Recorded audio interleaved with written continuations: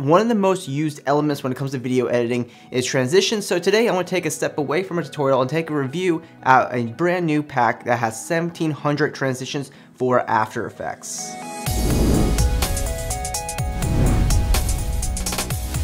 Hey, what's going on internet? This is Josh Noel from SonduckFilm, and if you're new here, be sure to hit that subscribe button. So today we're going to take a really close look at an awesome transitions pack full of 1700 transitions for After Effects.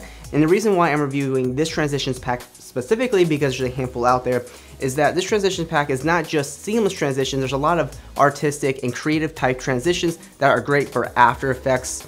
So in this video, we're going to take a look at this awesome transitions pack and see how it can be used on a wide variety of projects, whether it's After Effects motion graphic work or video transitions. So let's go ahead and jump into our review and let's take a look.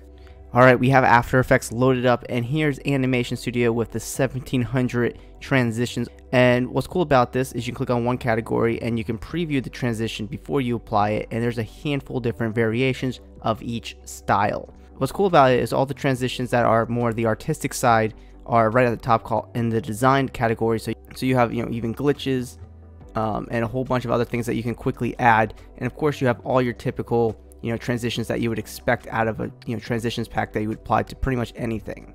So if you easily want to apply a transition, we can click on a transition that we want to add and click on apply, and it'll automatically load it into our composition and it'll put it in place right at the marker. So if you don't have your playhead where it needs to be, you just move the marker to the cut of the two clips, and boom, there is our glitch transition.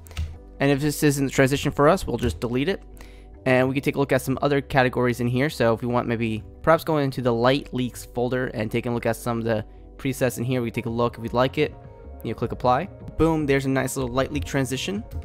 And instead of using a light leak, I quickly applied a panoramic transition, and there's a whole bunch of those transitions in here, a ton of seamless transitions that can be easily applied as well. So you pretty much have every single category that you would want in a transitions pack, and there's so many creative based transitions in this pack compared to most other transitions packs so this is great for like After Effects motion graphic projects where things are a little bit more abstract.